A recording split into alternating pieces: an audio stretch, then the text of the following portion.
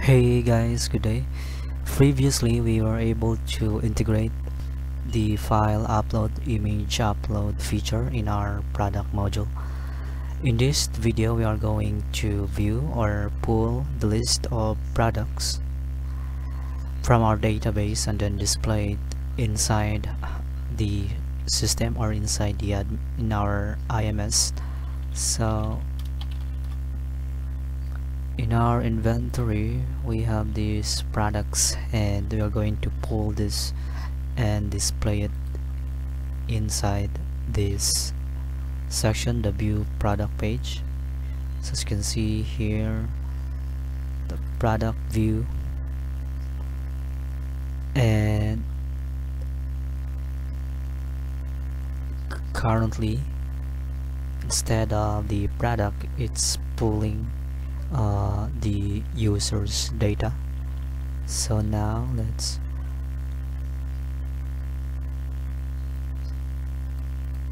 update the product view.php, and as you can see here, view, let's update some section. So the list of users, we have this users variable, and also these are previous files. So let's just clean this up.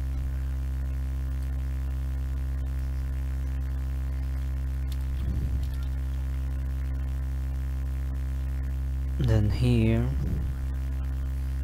let's refresh, and then let's just open the console for possible JavaScript error.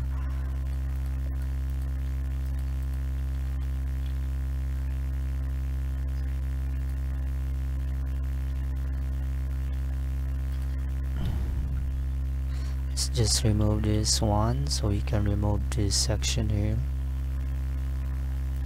So instead of the users, we'll go list of products, and then here we have the different fields: first name, last name, email. So here let's just look at the properties set in our database. So we'll have the product name, description,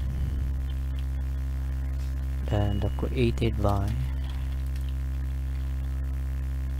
so created at, updated at, and then we have the action, which is for updating, editing the product.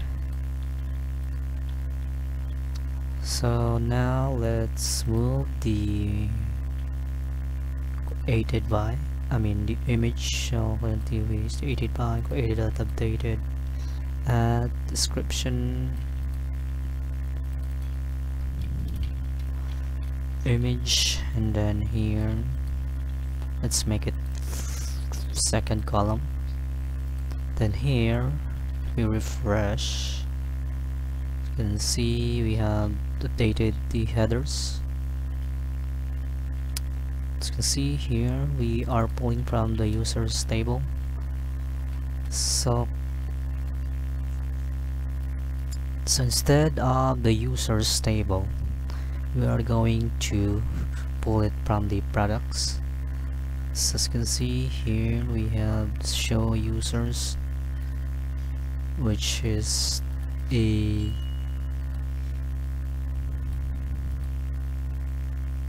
script for pulling the products or the users data. So same, let's just create the same script that we can use for both showing or pulling the data regardless of the table name. So let's create a new file, let's add it, show that PHP, and inside let's just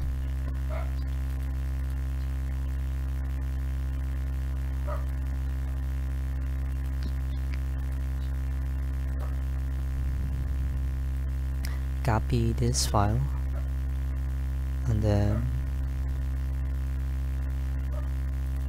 let's move them here.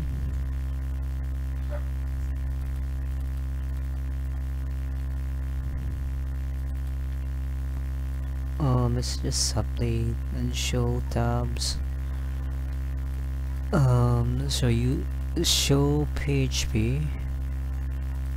Here we need this table to be dynamic, so we can use the session to make or update which table are we going to pull the data. So here let's just, as you can see in our product view, we already set or added this script. We have a table name, and then you set the product, so the table name here is product, so it should be products. And then here, so the user, do we need the user? So I think we don't need the session users.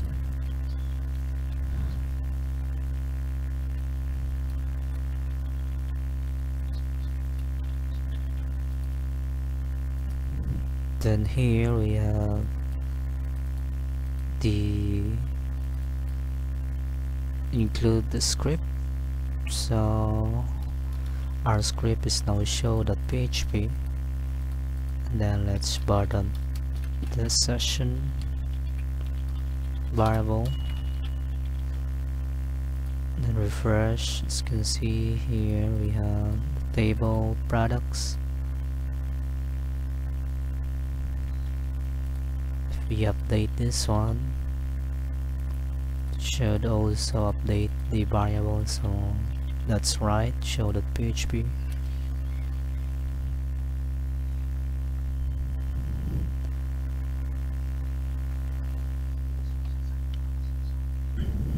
So now let's set the table name, then here session that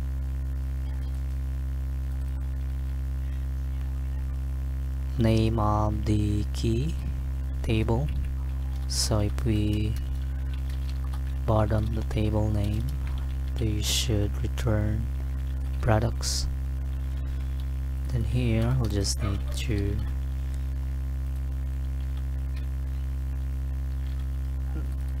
set the table name. As you can see here, we have an error, undefined index, email, last name, first name, since they don't exist yet. I mean, this index or keys belongs to the users table. So if we bottom the products, so here there should be a products variable.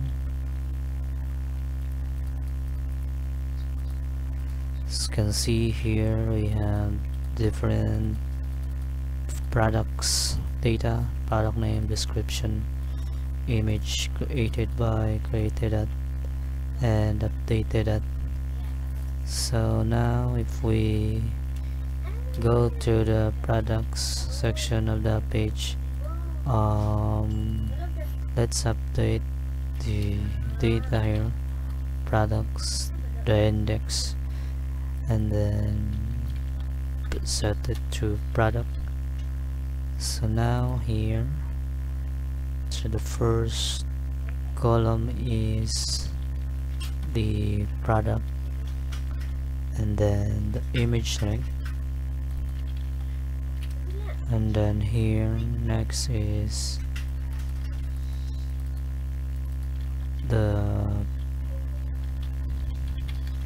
product name, description. So if we refresh, then here let's just copy and created by. So as you can see here, it returns an ID. So for now, let's just use the integer. So we'll work on pulling the name, the actual name of the user. So we have the created by, and then we have the buttons.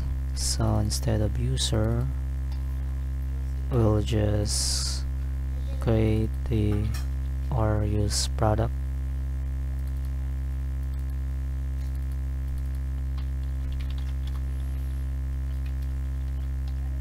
And then also here, I'll just delete this data since we don't need them for now. If we refresh, as you can see the image here,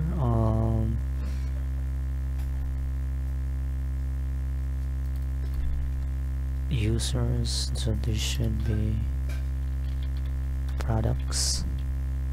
So 9 users, but these are not users, but these are products.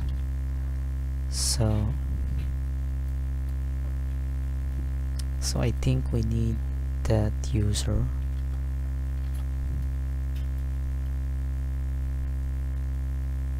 So I think that user, we need to add it here. So that was a mistake removing it.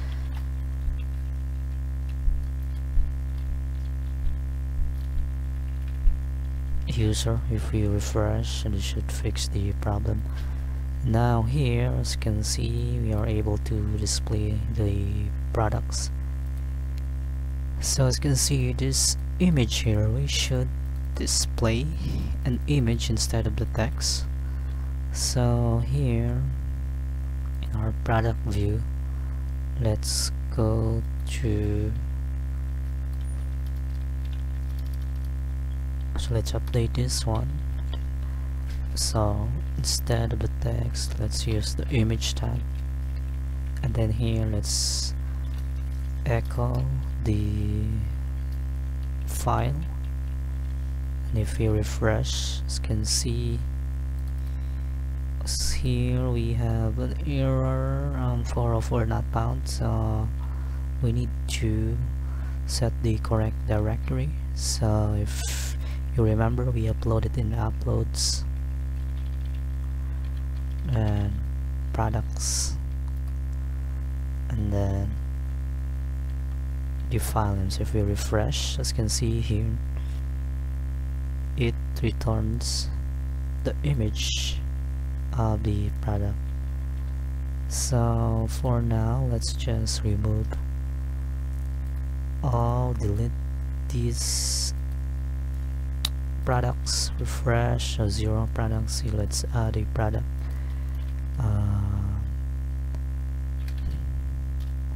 Product 1, so this is product 1. Choose file, let's select this one. Product 2, this is product 2, then we choose the file.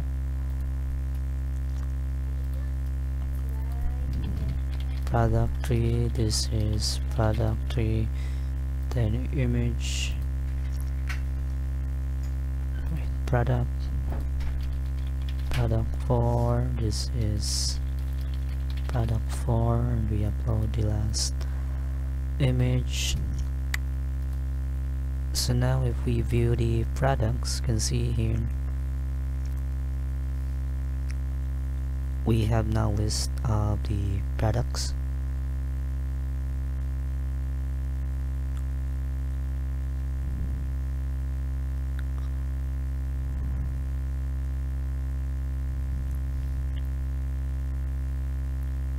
So let's just make this one, let's add a class on these images, make them more beautiful. We add the width and height. So product images. So if we go to custom.css,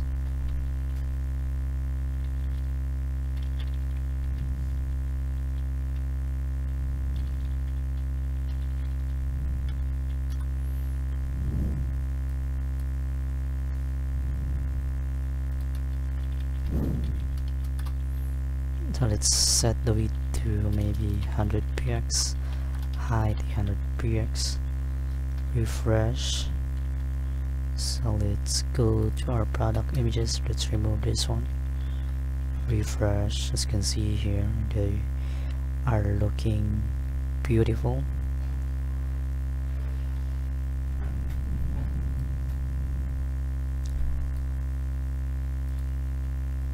So in the next video we're going to create the edit and then the delete feature of the product module, so stay tuned.